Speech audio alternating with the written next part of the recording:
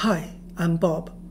Welcome back to the course of the step-by-step solutions to the exercises for the textbook Microeconomics Theory and Applications with Calculus, the 5th edition by Professor Jeffrey Perloff. It is Moon Festival today. Let me wish you a wonderful Moon Festival with your family and loved ones. May the round moon bring you happiness, peace, and prosperity. Today, we will solve the problems for section 3.4, Constrained Consumer Choice. Here is exercise 4.1.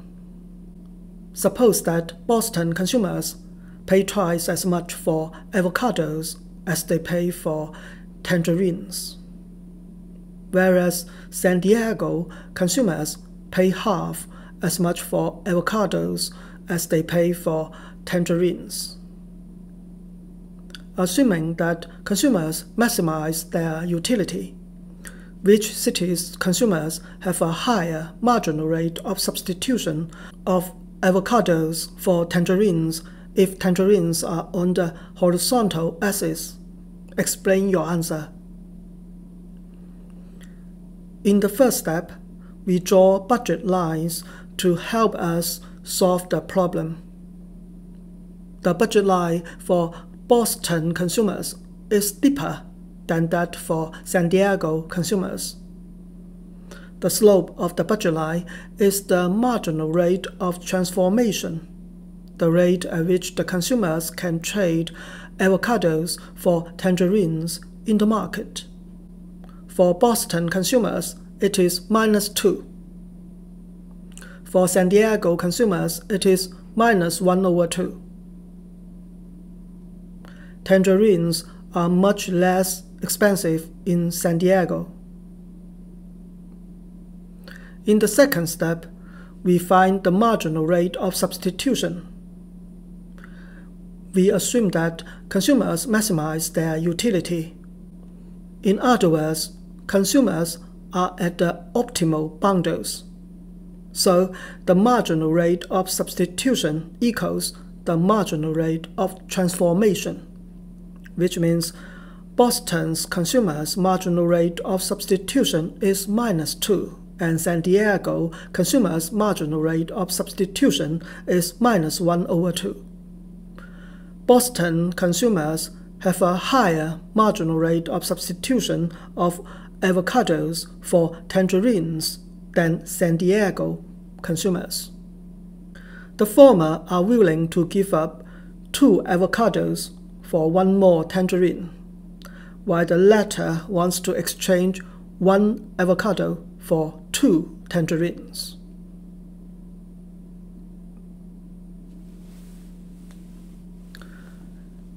Let's do exercise 4.2. Elise consumes cans of anchovies, Q1, and boxes of biscuits, Q2. Each of her indifference curves reflects straightly diminishing marginal rates of substitution, where Q1 equals 2 and Q2 equals 2. Her marginal rate of substitution between cans of anchovies and boxes of biscuits equals -1. Will she prefer a bundle with 3 cans of anchovies and a box of biscuits to a bundle with 2 of each? Why? In the first step, we draw the indifference curve. At point A, her bundle is 2 of each good. At this point, the marginal rate of substitution is -1, which means she's willing to exchange 1 unit of biscuits for 1 unit of anchovies. In the second step, we consider what happens when we move along this indifference curve downward and to the right. When we move to point B, where there were 3 units of anchovies, how many units of biscuits will she have? because of the diminishing marginal rate of substitution. The marginal rate of substitution becomes smaller in absolute value. So when we move to the point where there were 3 units of anchovies, there should be more than 1 unit of biscuits. That is, she's willing to give up less than 1 unit of biscuits for 1 more unit of anchovies when she has fewer biscuits. So the bundle with 3 cans of anchovies and a box of biscuits must be in a lower indifference curve. In other words, she will prefer a bundle with 2 of each. This conclusion is based on a usual convex to the origin shape of the indifference curve.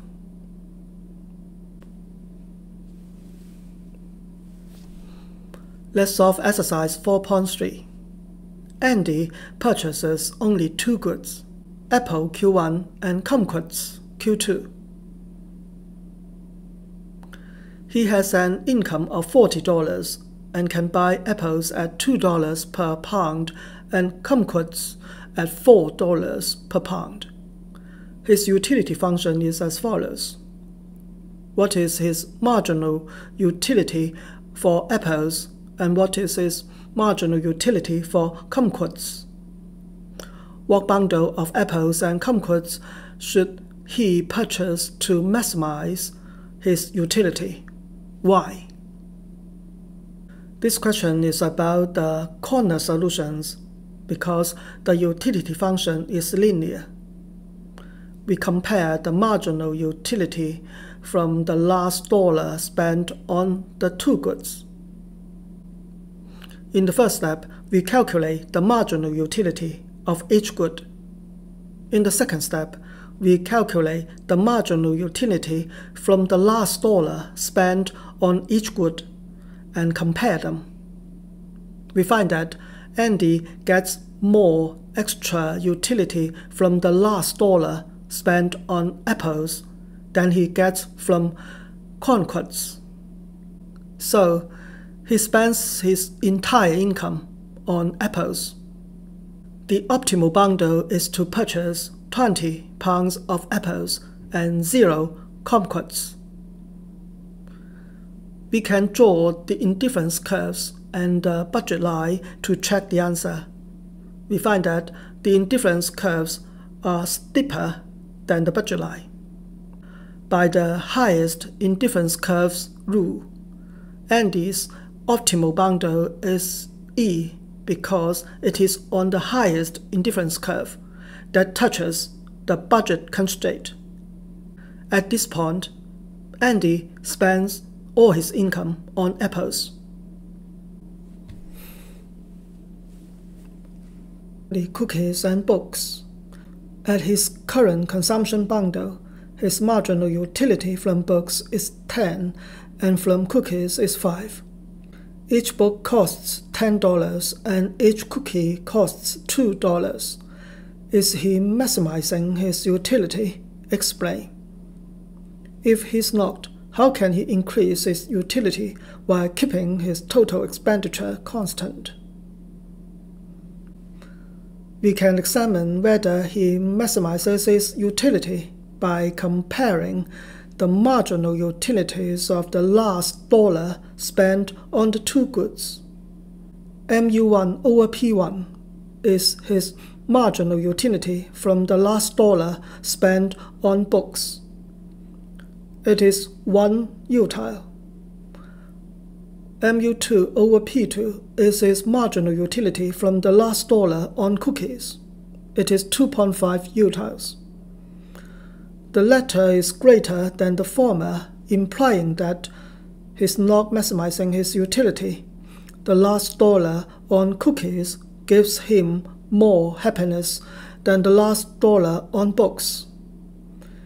He can increase his utility by spending more on cookies and less on books.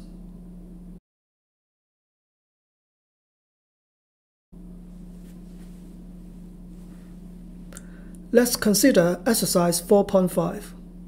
some of the largest import tariffs, the tax on imported goods, are on shoes. Strangely, the cheaper the shoes, the higher the tariff. The highest U.S. tariff, 67%, is on a pair of $3 canvas sneakers, while the tariff on $12 sneakers is 37%, and that on $300 Italian leather imports is 12%. Laura buys either inexpensive canvas sneakers or more expensive gym shoes for her many children. Use an indifference curve budget line analysis to show how imposing these unequal tariffs affects the bundle of shoes that she buys compared to what she would have bought in the absence of tariffs. Can you confidently predict whether she will buy relatively more expensive gym shoes after the tariff? Why or why not? Suppose Laura spends Y on the two types of shoes. In the first step, we find the budget constraint before the tariff. We have price 1 and price 2, so the budget constraint has a slope of minus 0.25. In the second step, we find the budget constraint after the tariff. The new budget line has a slope of minus 0.305. It is steeper than the budget line before the tariff.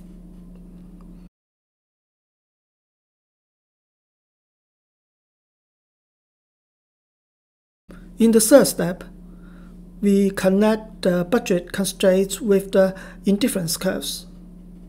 At the optimal bundles of the two types of shoes, the marginal rate of substitution equals the marginal rate of transformation.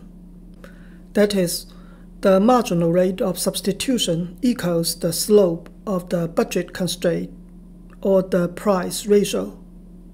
So, the marginal rate of substitution is larger after the tax. If Laura's indifference curve has the usual convex to the origin shape, then she must buy relatively more expensive shoes. The reason is that a larger marginal rate of substitution on the indifference curve corresponds to a bundle with relatively more Q2 and less Q1 by the diminishing marginal rate of substitution. As shown in the graph, she might purchase less of both expensive and inexpensive shoes because of the increase in the prices of both goods, but she would buy relatively more expensive shoes. Thank you so much for solving the exercises with me today. See you tomorrow for the remaining problems. Goodbye. Thank you for watching this video and subscribing to my YouTube channel. See you next time.